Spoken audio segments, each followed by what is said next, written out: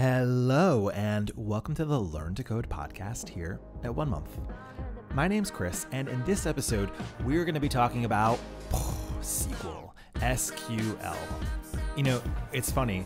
I was writing this on the board once, about to talk about the language, programming language, SQL. I wrote SQL, and one of my students, she raised her hand, and she had a question. She said, "Oh, yeah, I've seen that before. You know, I used to think it was called squirrel," which I thought was super funny.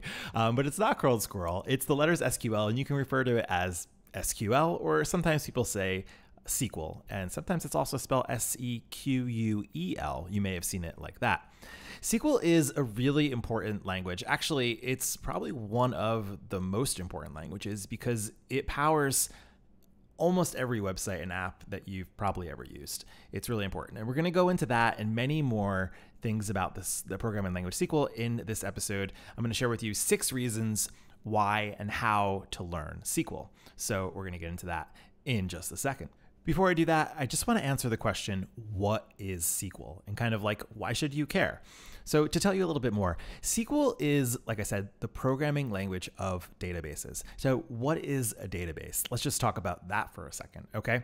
If you've never seen a database, just imagine a spreadsheet. Ooh, rows and columns, ups and downs, right? Any kind of spreadsheet. It can be Excel or a Google spreadsheet. You know what it looks like, just rows and columns. You put data in. That's basically the same thing as a database. There's really not too many differences. Let's talk a little bit for 1 second about the difference between Excel and a SQL database, right? Just so we know what we're talking about, because I think you understand what SQL is before even coding it, right?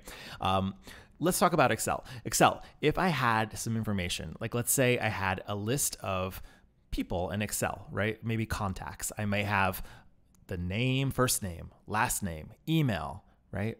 Phone number. You could imagine I just have rows and rows of my contacts, right?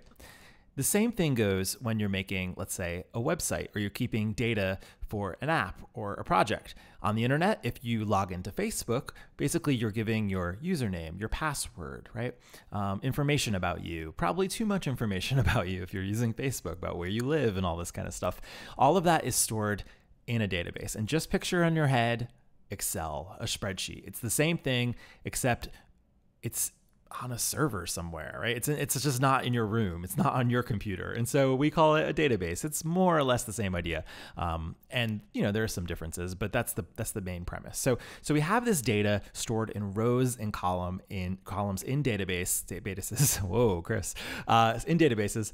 And how do we access that, right? How do we go through, let's think about Facebook. How do we go through all the user information on Facebook, all of the posts that are put on Facebook, all the conversations that people are having? Every time you go on Facebook or Instagram, every time you go on one of these sites and type your fingers and put data in, it's just getting stored in some rows and columns in a database. The way that the app grabs that data and adds that data is SQL. That is the language that interacts between your fingers typing and where that data is stored. It's stored in the database. The language that translates your actions into that database is the SQL language. And that's really powerful because think about how many websites you've been to on the internet. I know what I'm saying. All of them, all of your websites on the internet are using this technology to store data. And so it comes in really handy and is interoperable. Ooh, interoperable, big word. It can work with a lot of different programming languages. And I want to go into that and a lot more in this episode, but I just wanted to paint a picture first about what we're talking about, databases and SQL. So with that said, let's jump into the top 6 reasons why I love SQL, and I think that you should consider learning it. So here we go. So SQL is popular, is the first thing. Like I've mentioned, almost all different websites on the internet use SQL, right? So we can say, you know, that's basically Uber, Google, Facebook, Instagram, basically any website you can imagine is using some kind of SQL database.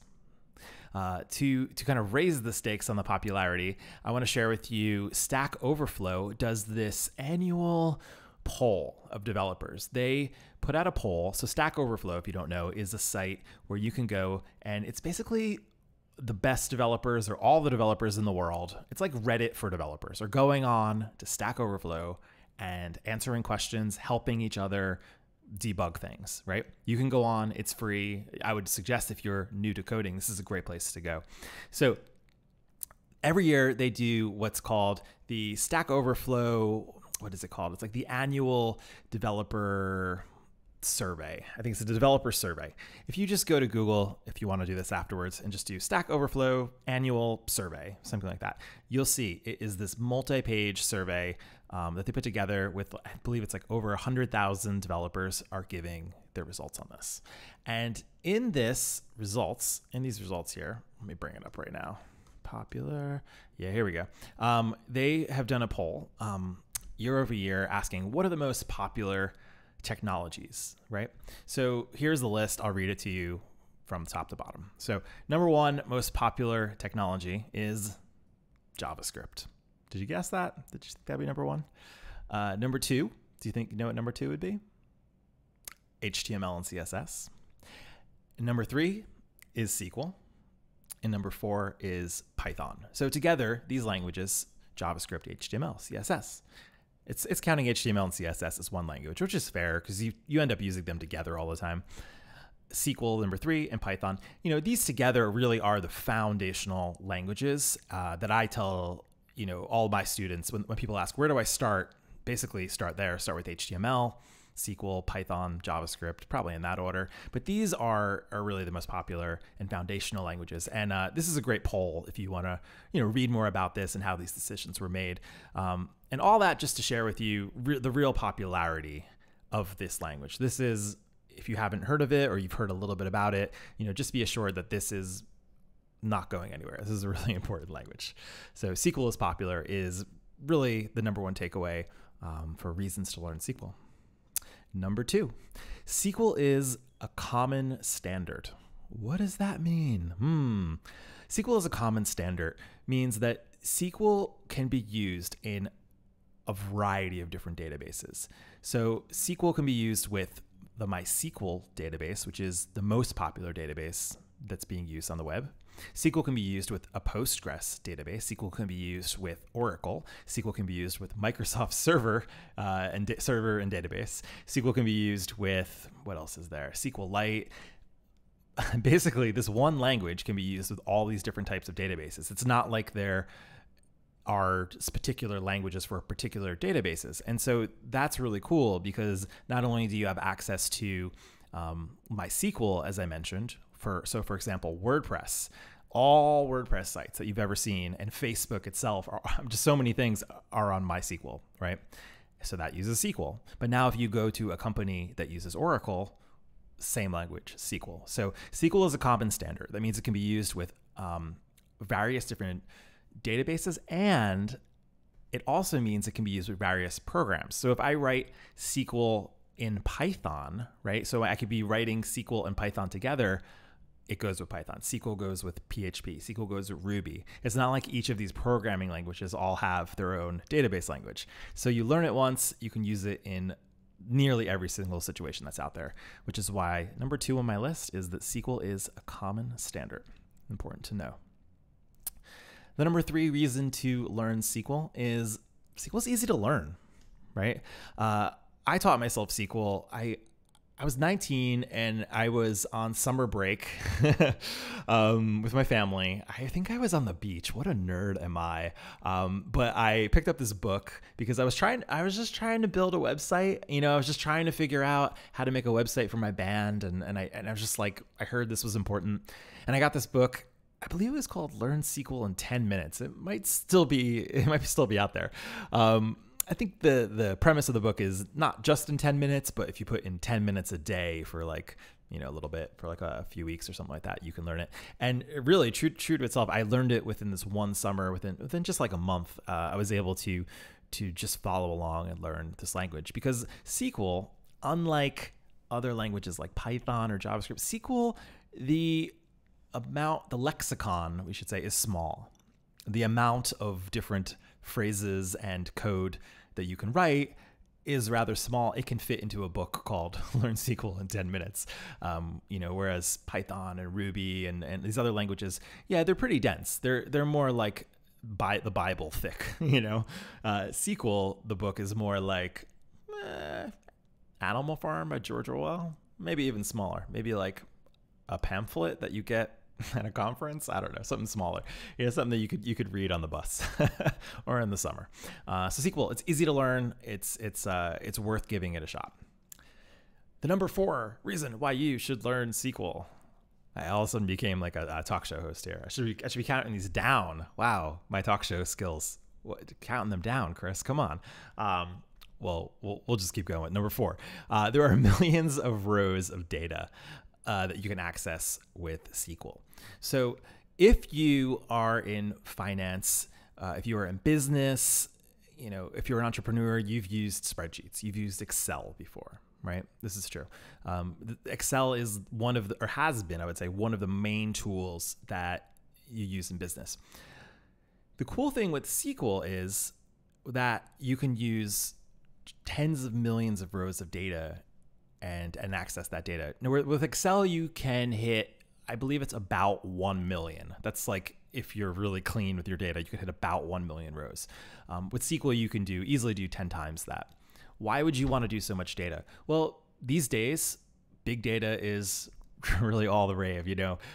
Being able to have lots of data points on your customers in one case, or on geographic data, or on user movement through a site. I mean, here at 1 month on the site, we have data on, I don't know if you want to know this, but this is the way the world works. We can see every single page that our users go on, right? I can see activity as people use the site. And that's important for us because we want to know, we want to improve the patterns that people are doing. If we see somebody going down a path and getting stuck, we look at that, and we don't look at it on a one-on-one basis. We look at it aggregate, right? I'm looking at trends of, thousands of people over a few weeks and how they're using the site. And I'm able to do that by looking at, tens of thousands of rows of data that I can go through that stores every single click, every single page. All of that data gets stored. This is how the internet works. This is not anything new to us. This is how the internet works. So interesting to know that, and interesting to know that you hit limitations with something like a spreadsheet or Excel. I mean, you wouldn't really even be able to capture that data in a clean way with Excel because you'd have to, I guess, like download it or something. But having a SQL database lets you capture it in real time and lets you capture tens of millions of rows of data. It's so much more powerful, and that's my number 4 reason for why I learned SQL. All right, I got 2 more for you. Number 5 is SQL isn't going anywhere. What I mean by that is sometimes you hear about new programming languages, right? I get exhausted sometimes. I'm like, oh, okay, cool. I just learned JavaScript. Now, what is React? What is Flutter? What is this next new thing, right? There's that moment you're like, oh, there's something new. How do I learn that, right? SQL has been around since 1974. Oh my God. Who would have guessed that? It's been around for a long time. And in that time, it hasn't really changed all that much. That's because, like I've said, it is standardized. And because SQL's been used on nearly every single web app and in big financial companies, the language of it's just robust and doesn't change that much. And to really kind of, if you can imagine, like take that out and evolve that or change that, it would take a lot of different people changing all at once, right? It's not likely to be going anywhere. And really, I'd say to the contrary, if anything, it's really getting more popular. Columbia Business School, where I teach with my co-founder, Matan Griffel, announced SQL as one of the new languages of business. Python, SQL, and R. It says the new languages of business. There's a great article out there, which you can Google and read more about. And it's true. I've seen a lot of my students, my MBA students, they will apply for jobs at, I don't know, Amazon, Google, Facebook. And as, let's say, business analysts or different jobs, right? They're being asked to know SQL. So SQL is a really important skill, and not just for developers. Which brings me to the number 6 reason that everyone should learn SQL. is that SQL is not just for developers. SQL is in high demand, and it's being used by business analysts, entrepreneurs, even journalists. We have an episode here on the podcast with Melissa Lewis, who talks about how she uses Python and SQL in her job as a data journalist. Check that out for more, and she has some great stories about that. I'll share one story with you.